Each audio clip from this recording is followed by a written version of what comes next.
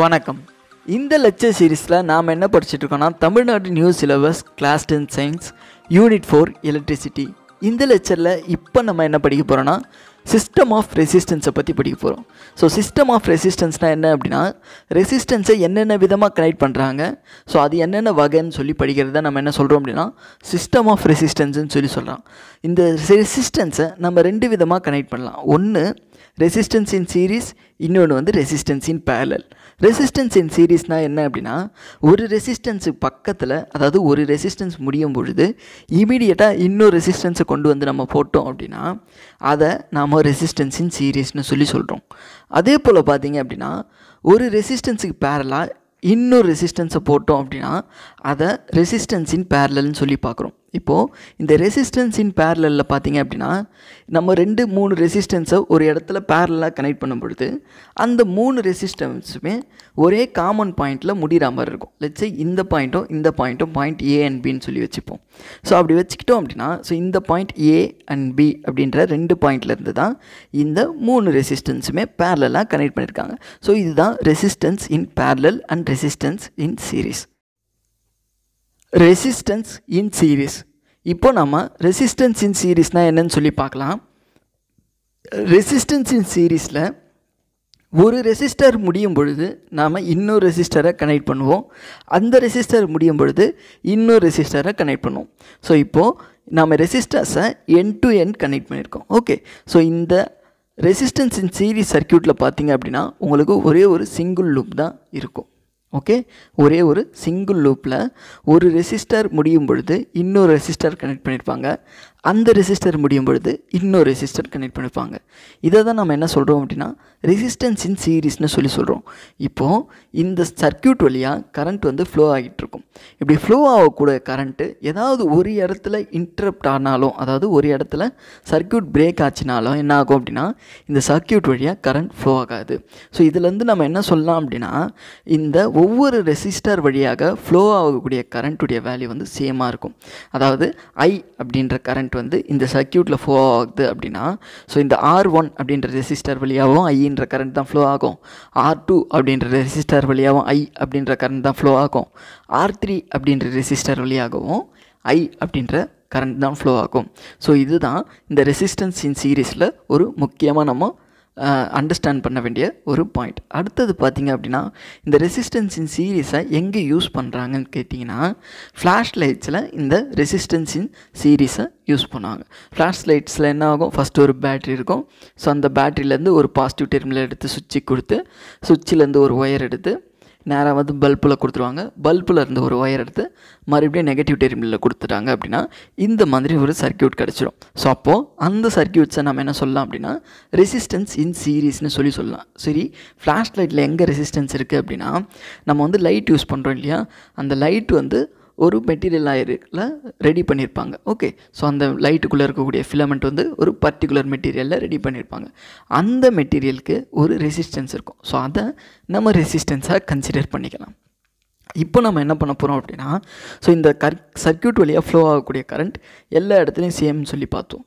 But ஆனால் இந்த சர்க்யூட்டில் வந்து வோல்டேஜ் ட்ராப் வந்து இருக்கும். இப்போது நம்ம ஃபஸ்ட்டு ரெசிஸ்டன்ஸ் கிட்ட வந்து ஃபஸ்ட்டு ரெசிஸ்டன்ஸுடைய ஸ்டார்டிங் பாயிண்ட்லேயும் ஃபஸ்ட்டு ரெசிஸ்டன்ஸ் முடிகிற இடத்துலையும் நம்ம ஒரு வோல்ட் மீட்டர் வச்சு மெஷர் பண்ணோம் அப்படின்னா அங்கே வோல்டேஜ் V1ன்னு சொல்லி இருந்ததுன்னா அடுத்த ரெசிஸ்டன்ஸுடைய ஸ்டார்டிங் பாயிண்ட்லையும் எண்டிங் பாயிண்ட்லையும் நம்ம மெஷர் பண்ணும்பொழுது வோல்டேஜ் V2ன்னு இருக்கும்.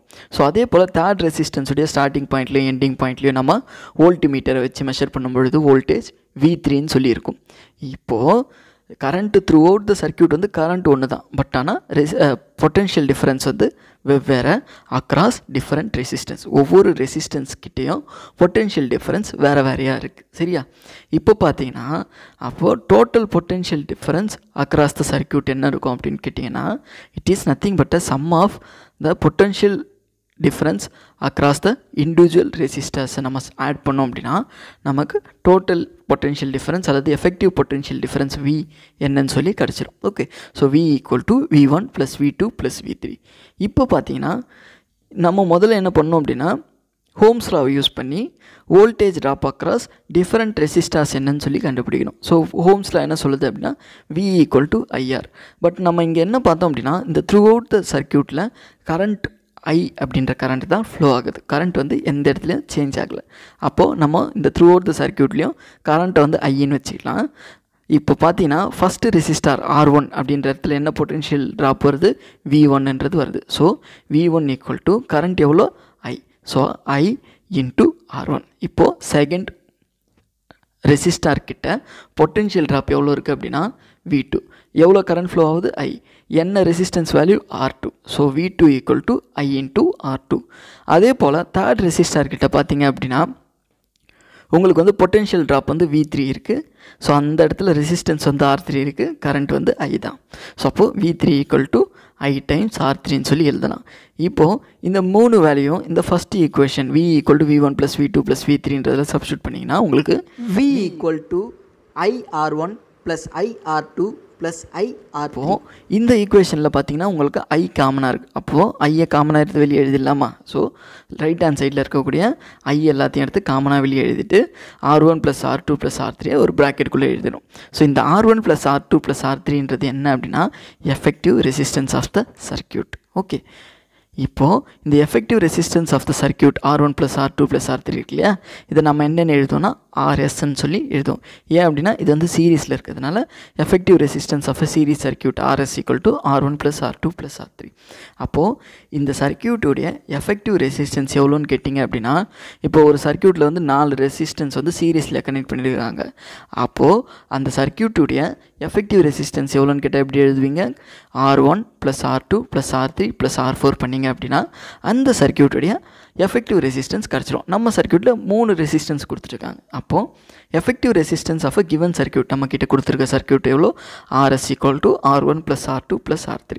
உதாரணமாக 3 ரெசிஸ்டன்ஸுடைய வேல்யூ வந்து 5 Ω 5 Ω 5 Ω சொல்லி வச்சுக்கிட்டிங்க அப்படின்னா அப்போது 3 இருக்குது. அப்போது டோட்டல் ரெசிஸ்டன்ஸ் அல்லது effective resistance of the circuit எவ்வளோ இருக்கும், உங்களுக்கு 15 ohms கிட்ட இருக்கும்.